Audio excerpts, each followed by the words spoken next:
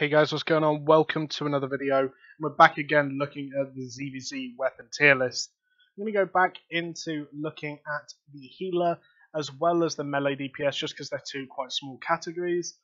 So let's get straight into it, shall we?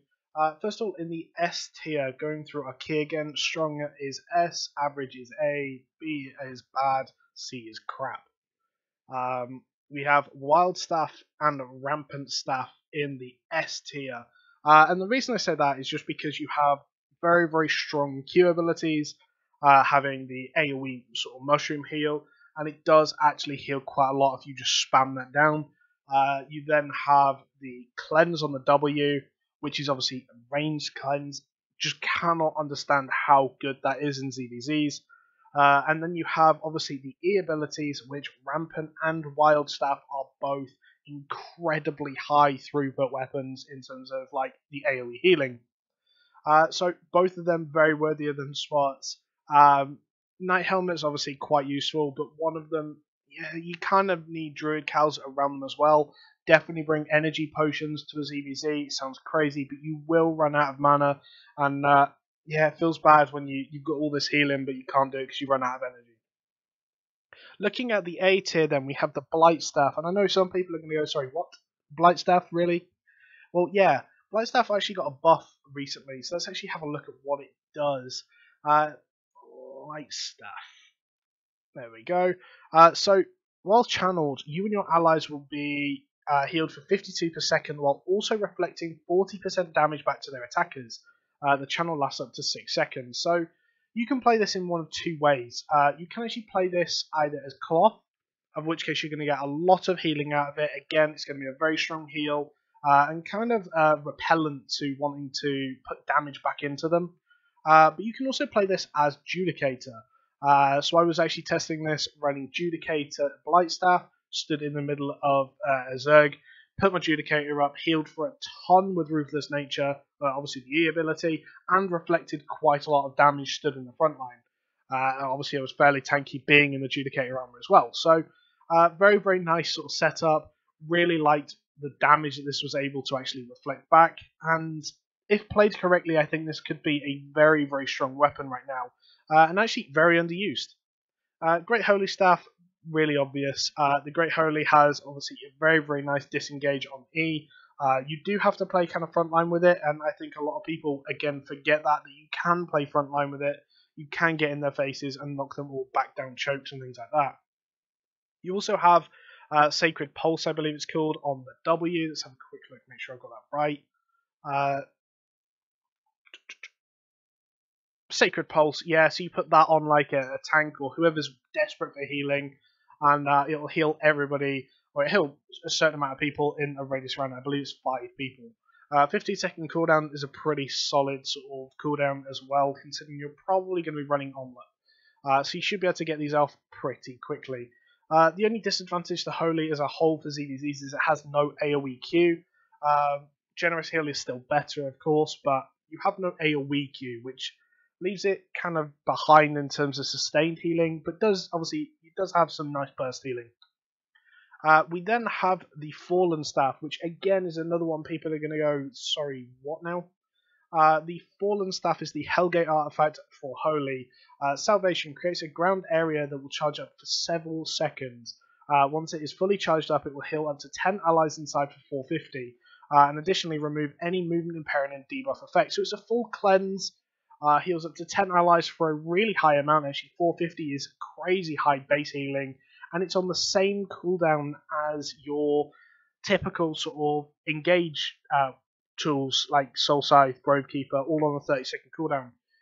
So what I say with this is kind of that you jump in, your tanks have jumped in, and you put this on their way back so that they can walk back safely through this, have a nice heal, get all the movement impairing and debuffs gone.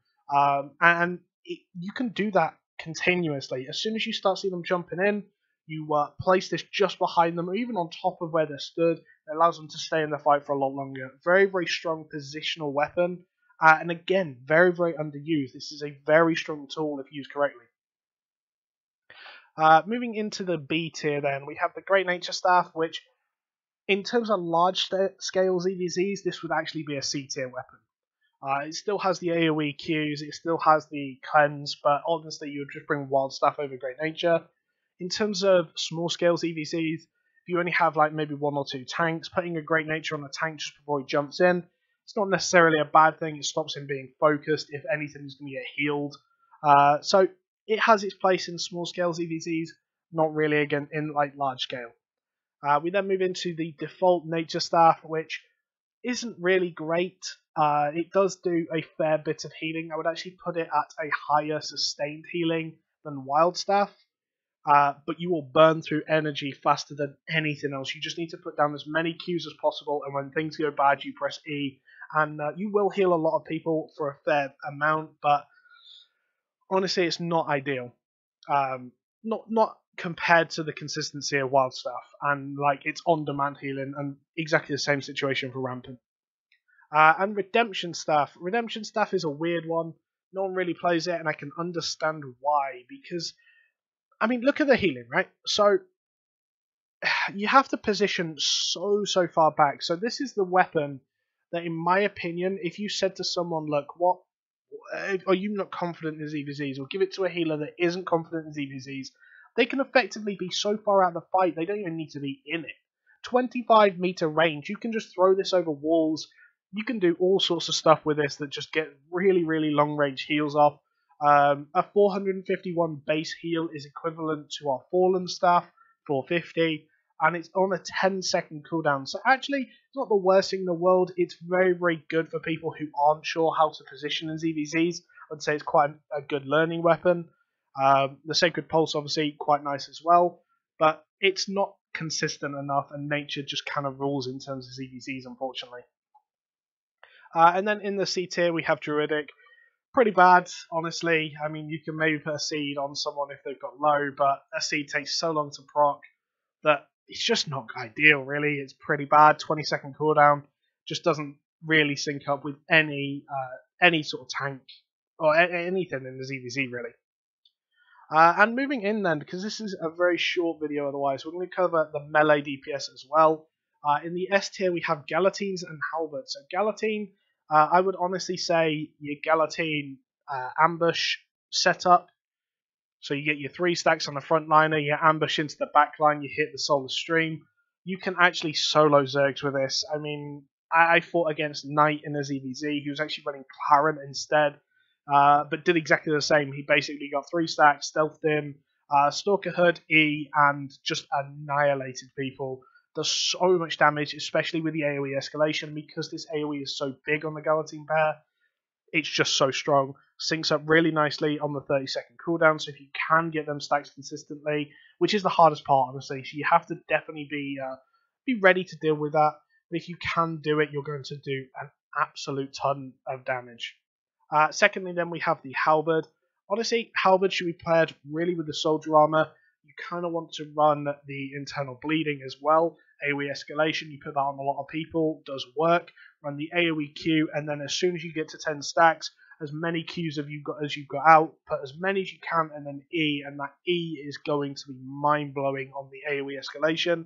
It's going to hit so hard, it's going to spread stacks to everybody, you're going to hit them with internal bleeding, and you're just going to see people melt. Honestly, 2 or 3 Soldier Armor Halberds can literally just run around a Zerg right now and start mopping people up. It's really scary when you start seeing good Halberds.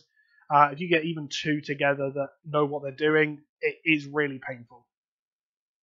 On the A tier, we have Bear Paws and Trident. So Bear Paws, you can run sort of the Razor Cuts, maybe run the AoE Q. I would probably run Adrenaline Boost instead. E in, Adrenaline Boost to get out, or even Battle Frenzy to run out is not a bad idea at all, but you do get a little bit less damage. The problem is they've just reduced the radius on Bear Paw, so I would actually say this is maybe even a worse weapon now.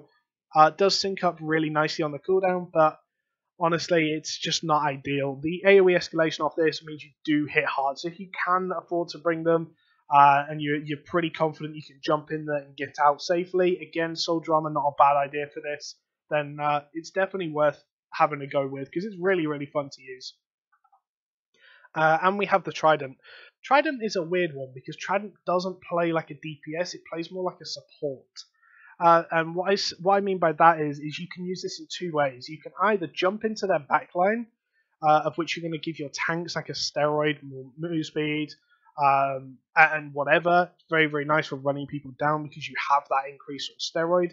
But you can also drop it onto your backline as well. And this is what I was using it for, is I was just throwing it. As soon as I see Soul Size and Grove Keepers go out, I jump on our backline, give them all the steroid, get them in and out of fights quicker, in and out with their cast speeds, and fights just turn so much smoother with it that you can definitely do it. Obviously, the damage on it is really nice as well, so if you can jump into them, you're going to do a ton of work. Pair that with Forester Spears, or Deflecting Spin is hilariously fun when people start killing themselves on the reflect damage. There's so much you can do with it, and yeah, it's definitely quite fun. So guys, the Spear and Bloodletter is the other two as well. So Spear, again, does a decent amount of damage. It's not ideal, doesn't really sync up too well, but you pair this with something like a Taproot, something like a Shield. A Shield's not a bad option, just the basic one for the CC reduction as well. You run with Spirit Spear just so you can get the stacks without being in a fight. As soon as everything goes in, you just eat in, Deflecting Spin out or walk out. Forester Spears with AoE escalation is really nice. You can definitely do some work with the Spear.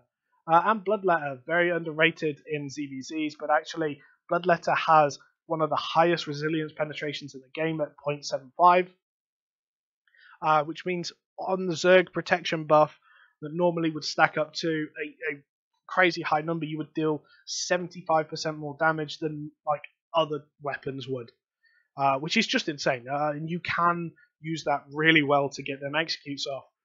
It syncs up really nicely because you have the dash as well.